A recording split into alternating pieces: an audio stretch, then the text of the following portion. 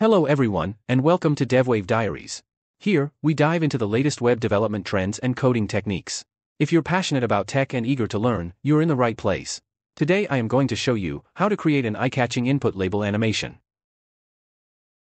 First, create a div with the class container. Inside this container, add another div with the class input field. Then, create an input field inside this input field div. Set the required attribute and turn off autocomplete by adding autocomplete equals off.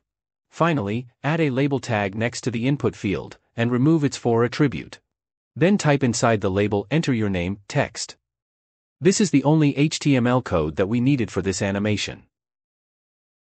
Now, let's start by writing the basic CSS boilerplate code. Set margin to 0, padding to 0, and box sizing to border box. This ensures that all elements on the page have no extra spacing and are easier to work with layouts and styles. Next, let's style the HTML and body elements. Set the width to 100%, height to 100%, background color to #000 for a dark theme, and font family to sans serif for clean, modern typography. Next, we'll style the container div.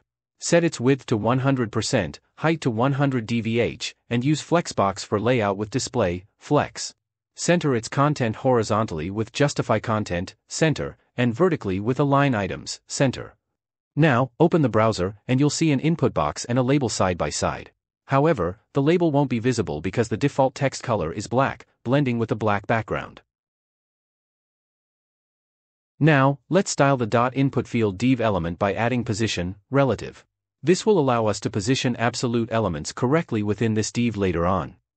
Style the input tag inside the .input field div. Set its width to 22 rem and height to 3.5 rem to define its size. Use a border radius of 10 px for rounded corners. Set the font size to 18 px for readability. Add padding of 0 on the top and bottom, and 1 rem on the sides for spacing inside the input. Apply a 2px solid white border to make it stand out. Set the background to transparent and remove the outline to clean up the appearance. Finally, set the text color to white for contrast against the dark background. Now open the browser. You should see a clean input field with a transparent background and a white border. The text inside the input field will also be white. Next, select the label using .input field label, then style the label by setting its position to absolute. Place it at the top 50% and left 15 px, then apply a transform to vertically center it using translate y, -50%. Set the label's color to white, font size to 1.1 rem, and make it non-interactive with pointer events set to none. Finally, add a smooth transition of 0.3 seconds for a subtle animation effect when the label moves. Now, add a style for when the input box is focused or clicked. Select the input using Input, Focus, then set the border to 2px solid yellow-green. This will create a yellow-green border when the input box is focused. Now, open the browser and click the input box. You'll see the border of the input field turn yellow-green, and when you deselect it, it returns to white. Next, we'll style the label for when the input box is clicked or focused. Use the selector input focus label. Set the label's top position to 0, adjust the font size to 0.9 rem, add padding of 0 on the top and bottom, 10 px on the sides, set the background to black, and change the text color to yellow-green. This will make the label move to the top and change color to yellow-green when the input box is clicked or focused. Now, open the browser and click on the input box. You'll see a beautiful text animation. The label will move to the top and align with the input box's yellow-green border, while its color also changes to yellow-green. After typing something into the input box, if you click outside or deselect it, the label and the text inside the input box overlap. To fix the issue of the label overlapping with the input text after typing, we need to add a new style rule. Use the selector input valid label. This will ensure that the label retains its position and styling even when the input field contains valid data.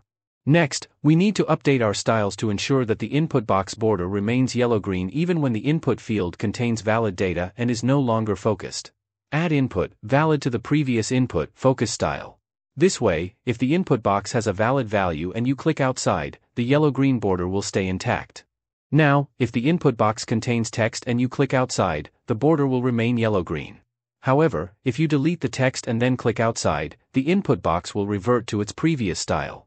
This ensures that the border stays yellow-green when there is valid input and returns to the default style when the field is empty. This will create a beautiful animated input field.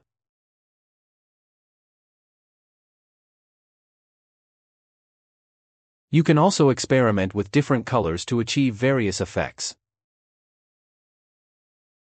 If you enjoyed this tutorial and found it helpful, please give us a thumbs up and hit that subscribe button to stay updated with all our latest content. Your support helps us create more exciting and valuable videos. Thanks for watching, and see you in the next episode of DevWave Diaries.